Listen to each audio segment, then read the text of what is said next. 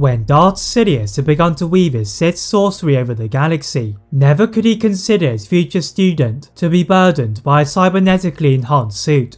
But for Anakin Skywalker, the power of the dark side had always been difficult for him to handle, and when he committed to the tutelage of Darth Sidious, he was consumed by his darkness, beginning his path to destruction with a brutal takeout of the Jedi Order. Not even Senator Amidala could stop him, as he inevitably encountered his old master. The world of Mustafar was the site for the close of Anakin and the birth of Vader, as the Jedi Knight was too engrossed in his new strength and was defeated by his wise master. As he burned on the scaldingly hot lava bank, his limbs started to melt into the surface, but as was his destiny, he continued to stay alive when rescued by Darth Sidious and his clones. In the renamed Surgical Reconstruction Center, the Sith Lord oversaw the building of a cybernetic machine with the aid of medical droids. But instead of making a flawless suit, he decided to leave it unfinished, denying Vader from reaching his full abilities and ensuring he cannot be betrayed. But what if Darth Vader upgraded his suit? Could he unlock his true powers? Or would he still be a slave to Sidious? As you're going to find out, the change of suit will affect the reign of the Empire. The layers of Vader's helmet and mask clicked into their positions as Vader took his first breath, and he used a large amount of strength just to swivel his neck to face his new master. Asking for the condition of Padme, he received the news even worse than his own death, as his wife had died at his own hand. Rage built inside Vader, and taking his first steps as the galaxy's most terrifying machine, he clenched his fist, and all of the droids and medical equipment in the room squeezed and ignited with Sith fury. The Emperor rubbed his hands together in glee as his new slave embraced the pain from the burns he had sustained and beckoned him to move away from the room. Vader was escorted to a nearby Star Destroyer as Sidious wanted him to get used to his newfound rage, and joined by Admiral Tarkin and an elite group of officers, the Emperor told Vader to marvel at the scale of the Death Star, and their ambitions of eliminating all light in the galaxy would soon become reality. Vader's next destination on this tour of terror was the smouldering remains of the Jedi Sanctuary, and on the ground, Mas Amedda conducted the burning of the Jedi and their blades, but Vader's thoughts were centered on getting out of the horrid suit. His master could sense his unease, and warned about his cost for deceit, then lured him with the thought of obtaining a new red kyber crystal by killing a Jedi. Vader salivated at this thought, and he immediately thought of Obi-Wan, taking his old lightsaber from the lava bank, and asked Sidious for the coordinates. Vader was frustrated that the location was an unknown rock formation in the mid-rim, and ignoring the shuttle that had been arranged for him, the new Sith took a heavily modified Republic attack shuttle and ensured that he could not be traced. Vader set off for the one area with the facilities to fix his suit, and he entered the coordinates for the outer rim, near the Naboo system. The Sith quickly navigated through hyperspace, and emerged at the foot of the Khalida Shoals medical station, which had been used during the Clone War to house around 60,000 wounded clones. Landing a shuttle with deathly silence in one of the designated areas, the sound of Vader's new boots on the hard floor shook all of the clones that had been reassigned to the area as he marched to one of the 8 entrances. The clones that had not been assigned to kill Jedi were quivering in the aura of Vader as he requested for his suit to be substituted for a better version. The medical droids carefully removed elements of his suit, and Vader screamed and writhed in agony as his wounds were being unveiled to the air again, but this time they would be treated with care. All of the scars from the duel with Obi-Wan and the burns to his body are slowly healed by the droids, but to his disgust, there was no additional materials to enhance his suit. Using his mechanical hand, he summoned an astromech, and together they managed to decipher the Republic codes, finding that Kamino gave him the best chance of a better suit. The former Jedi Knight staggered to his feet, even more determined to avenge Obi-Wan for debilitating him so severely, and his new master for intentionally making him suffer. Aware that his master would likely be tracking him, Vader decided that the best course of action was to unleash all of the station BTLB Y-Wing bombers to attack the station. As Vader meant to do, the alarms to the station screamed across the area, and the clones alerted the newest division of Imperial security.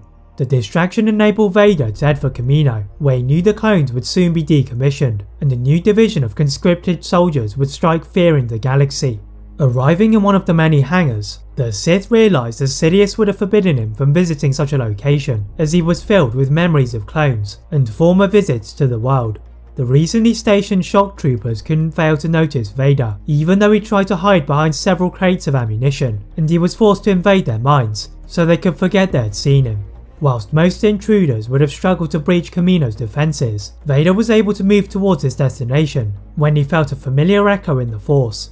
Ignoring what his master would view as a weakness, he carefully navigated the reinforced security to find one of the medical bays that had been used for high-level brain scans during the Clone War era. Vader's armour is thrown to one side by the medical droids, and using fragments of reinforced durasteel that was left over from some of the starships, they locked the elements onto a new mould to create a new Tower of Evil. Vader felt the dark side buzzing through his body, and now he would not be denied from becoming the Sith that the Jedi and his master had feared. But if Vader had learned one lesson from his time as a Jedi, it was that patience was needed, and he set course for the route his master had intended for him to go to. As he dramatically soared back into his seat, the chilling hologram of his master flickered into view, and he should have assumed that he could not evade him. Sidious ordered Vader to return to Coruscant without finishing his mission of retrieving a lightsaber crystal, and the former Jedi devilishly grinned beneath his mask. Wasting little time in flying to the base of the former Jedi home, Vader landed by the feet of Sidious, and the Sith Lord looked at the new suit with disgust. Extending his hands and fingers, Vader summoned one of the blades that had not been burnt, and its azure blue colour illuminated the fading light as it reflected the intense lightning attack of his master.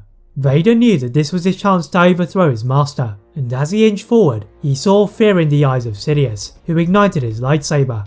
The two Sith battled for the throne, as the guards and officers watched in awe and horror from any windows or orifice they could find until they met in a blade lock. As the red and blue lightsabers fizzled together, Vader reached out with his strengthened hand and tore an electro star from the hold of one of the guards, then guided it into the back of his master. Sidious fell to the floor from shock, and lifting his lightsaber over his head, Vader coldly declared that this was his way of getting a red lightsaber crystal. Before he could be met with a sudden attack, Vader sliced the Sith Lord into thousands of shards, and the duel fell into silence. Eventually ordering for his new guards to clean the mess, Vader marched to the Senate building, where the senators had taken cover after hearing of the battle between the Sith. Vader acknowledged from his former life of how to satisfy these confused senators, and assured them that the schemes and lies created by his master would not continue under his new regime. The terrified senators are mostly unmoved, and Vader realised that he needed a different angle were he to maintain control over the galaxy. His first task was to find a new student, and one that would eliminate any survivors of Order 66, so he walked to his new chamber holding office, and found the Grand Vizier Masamida.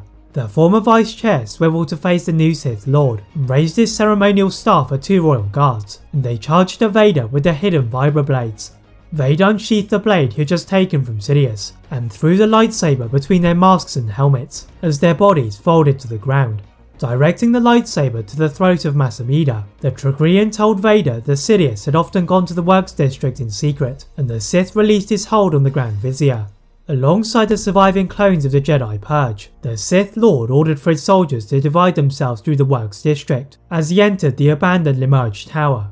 Vader could sense that the building had been untouched for a number of months, but by the base of the area, a battered protocol droid flickered, and Vader used his knowledge of droids to fix it, and he discovered that many of his master's artifacts had been moved to Coruscant's medical facility. The Sith Lord marched over to the tower which had been abandoned, before he'd been forced into his new suit, and descending to the lower levels, he can hear the faint humming of force cages nearby. Within each of these cages was a Jedi Sentinel being tortured at deliberate intervals, and Vader could sense their resistance to stay in the light was fading with each moment. Leaving them to continue their fall down the dark side, he headed further down the tower, where the holocrons were located. The walls were now decorated in ancient Sith writing, but Vader could sense one series of runic lines was already used, so he subtly moved the wall inwards, revealing the vault that he wished to discover. Vader was greeted with a large area where holocrons and artifacts were lavishly shown, and he soaked in their force energy as he returned to the Jedi Sentinels. The former Jedi guards were now simmering with hate, but Vader knew none of these Jedi would be a worthy student, so he left for one of the 4 landing stages and left Coruscant in search of the second Sith. That is it for the long-awaited part 1 of What If Darth Vader Upgraded His Suit. If you'd like to see a part 2 soon, please like this video, turn on the notification bell, click that subscribe button on this channel, as well as on my other channel What If Films. And as always, leave a comment on what if you'd all like to see next, and how I can improve my videos. Thank you all very much for watching, and see you next time.